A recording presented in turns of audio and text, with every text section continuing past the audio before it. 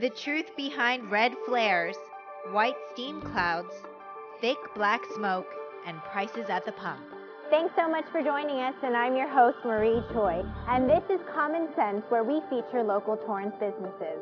It's amazing how many things get their start from a barrel of oil, like the gasoline you use to drive to work every day. With a little bit of common sense, we'll tell you how one local company has been providing gasoline, fuels, and other products to California and the entire world since 1929.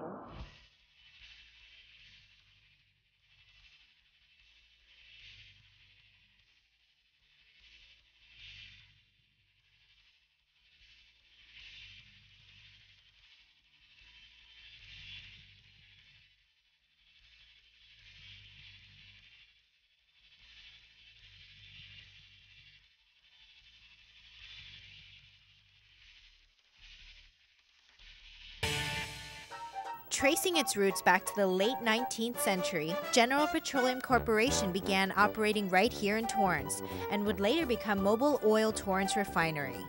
Well, it's an old gasoline pump, and you can see up the top you used to fill up with the number of gallons that you wanted, and then you actually gravity fed that into your car back in the 30s and 40s. So this is a real actual pump that we have here as one of the historic items of Mobil and General Petroleum. The Torrance Refinery's been here for over 75 years. It was built in 1928 and 1929, began operation in 1929, and it's operated continuously since 1929. It's gone through quite an evolution through its history. Originally built to take crude oil that had been discovered up in the San Joaquin Valley up near Bakersfield and convert that primarily into fuel for ships in the LA harbor. It was an important source of high-octane aviation fuels through World War II, as well as other fuels for the military. Was almost completely rebuilt in the 1960s. Major modernization and expansion of the processing capacity, and we've continued to add to the capabilities of the refinery through the 70s, 80s, 90s, and on through 2000s.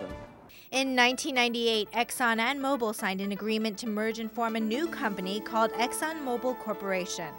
Today, the Torrance Refinery occupies 750 acres, employs nearly 800 people, pays more than $11 million in taxes annually to the city of Torrance, and produces over 1.8 billion gallons of gasoline per year. Exxon Mobil Corporation strives to be the premier petroleum and petrochemical corporation in the world.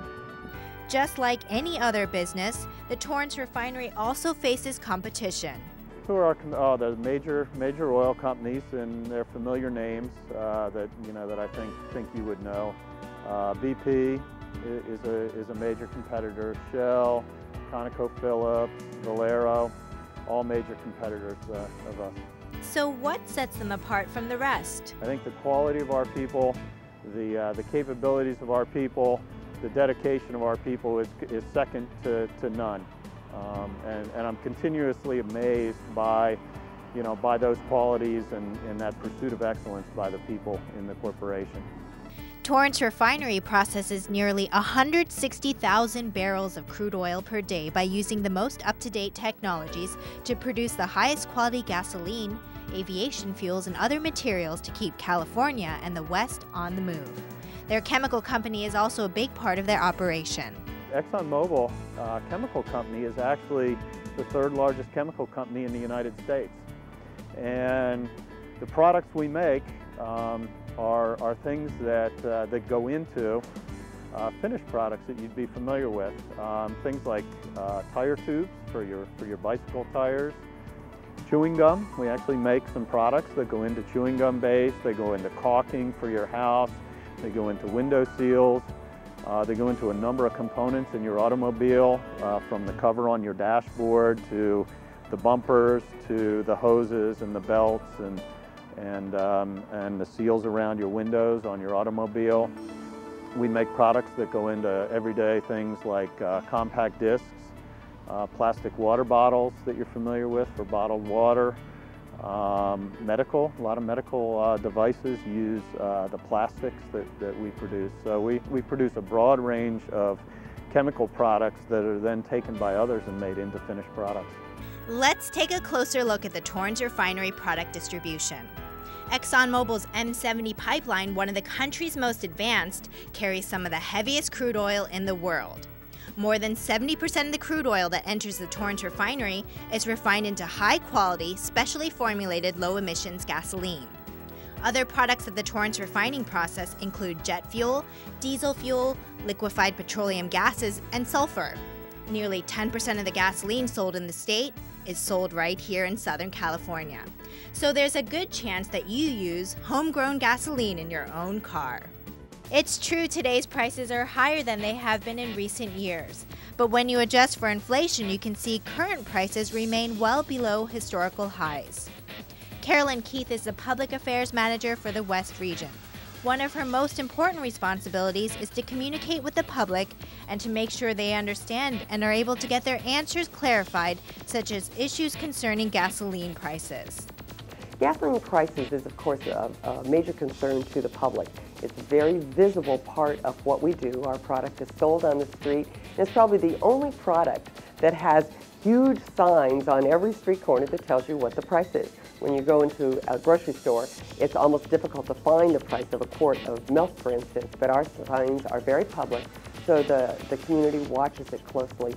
And because they need our product and they are concerned about the price of it, we're happy to address those questions. And I think that more and more people are beginning to understand what accounts for the price of gasoline, and that the major aspect of gasoline pricing is the price of crude oil, which we have no ability to control here locally. But we're happy to answer those questions and explain what goes into the pricing of a gallon of gasoline. For more information about gasoline pricing, visit the American Petroleum Institute's website at www.api.org.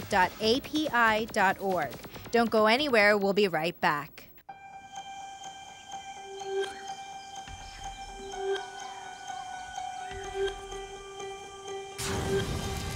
Sun exposure starting in childhood is a major cause of skin cancer.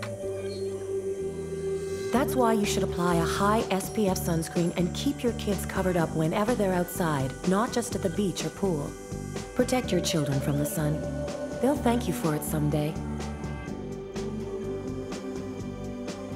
Welcome back. From the outside, Torrance Refinery looks like a giant maze of pipes. Deborah Richter is one of two process department managers responsible for operations at the refinery. On any given shift for running the refinery, where we turn crude oil obviously into the fuels that folks use out in their vehicles, diesel and gasoline, we actually have about 50 people on shift, and those are operators that are out in the field. And we have roughly 15 supervisors then that ensure that the operations run flawlessly.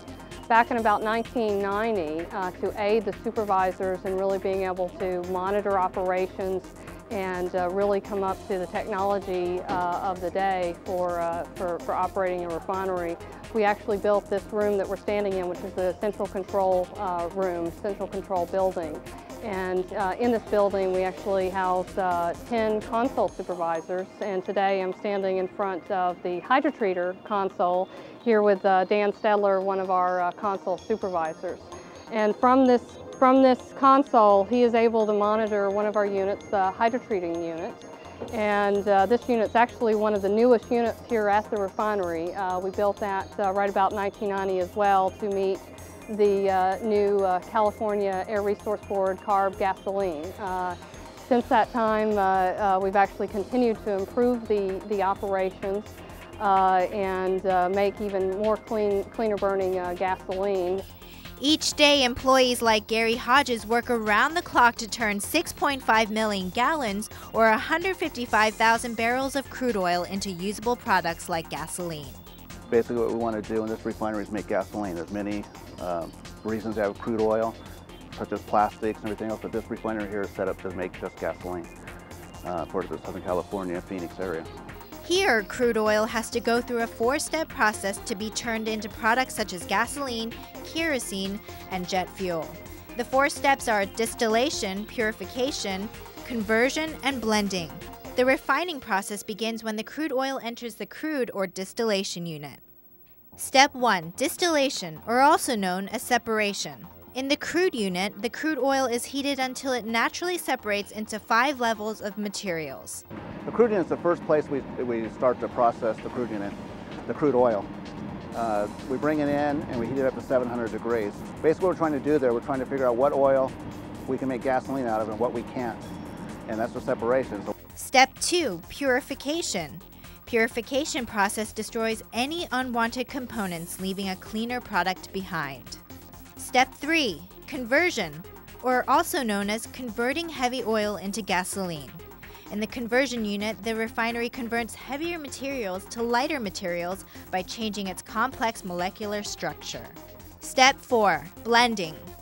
9 different streams of gasoline are blended together to make the 3 grades of gasoline you can choose from at the pump.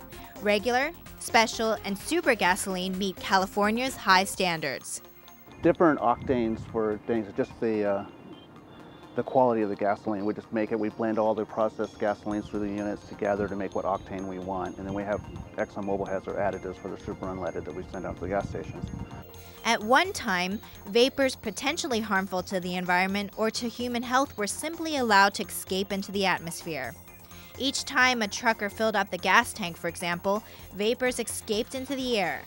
Process engineer Margaret Chan explains that vapor recovery systems not only protect the environment, but conserve resources that might otherwise be wasted. The vapor recovery system is part of the environmental excellence that we try to achieve here at the refinery. Not only do we try to provide high quality gasoline for the public, we also try to meet our customers' energy demands in an environmentally responsible manner. And the way we do that, one way is through the vapor recovery system. The refinery's vapor recovery system collects all those vapors and gases, and it combines it with other vapors and gases that are collected throughout the refinery, and it's sent to another unit, and it's called the fuel gas treater. They treat it so that it can be recovered as fuel gas, and it can be used as energy. The Torrance Refinery always looks for new technologies to improve the refining process and their environmental performance. In late 2005, they completed construction of a selenium unit, which runs 24 hours a day, 365 days a year. Okay, well, I'm standing at the selenium unit that's directly behind me. As you might know, selenium is naturally present in the crude oil that we process in this refinery, and it accumulates in the excess water that's generated during the refining process. This unit removes the selenium from the water before the water is discharged to the Los Angeles County Sanitation Districts. While every element of the environment is important, at Exxon Mobil they concentrate their efforts on air, water, and waste minimization programs. In addition to meeting the specifications that were established by the county sanitation districts, there's a couple of environmental aspects of the project. One, you'll notice that the entire facility is surrounded by a concrete wall. That wall is there so that if there was something unanticipated or a material failure, we would actually be able to contain the entire contents of any of those tanks as a result of that. Another thing you might notice is that the thickener and the clarifier are both elevated off the ground. This is so that we could maintain the unit while the unit is online, also do inspections, and basically keep the unit operating 24 hours, 365 days a year, meeting the specifications established by the county. Peggy Wersing is an environmental group leader responsible for ensuring the refinery maintains compliance with local and federal environmental regulations. A 24-hour hotline is available to the community whenever there is a question or concern about what's going on at the refinery. Most of the calls that we get are about flaring, about odors, sometimes about noise, and sometimes the person who's responding to the call actually leaves the refinery, goes to the person's home so that they can hear firsthand or smell firsthand what the person is experiencing, and that helps determine what the issue is. Through various avenues, Exxon Mobil looks for ways to get feedback from neighbors and provide awareness of what they do. This site is quite often seen as a mystery to the community. There's 750 acres here behind walls and a lot of shrubbery, and people can't really see the actual facility, but they certainly can see what's high and what's up in the air. The steam clouds are a perfect example of that. Those are steam clouds that come from our cooling tower that are not unlike cooling towers you see on the top of skyscraper buildings, and you'll see steam rising from those cooling towers. Well, to the community, they see these white billowing clouds, which on some days are quite dark because of the position of the sun. And if the community doesn't understand what those are, what we want them to do is to contact us, whether it's by a phone call or responding to the Ask Pete section in our Neighbor to Neighbor newsletter. That's a column that our refinery manager responds to. We want to address those questions, whether it's about the clouds, whether it's about emissions from the refinery, noises, lights.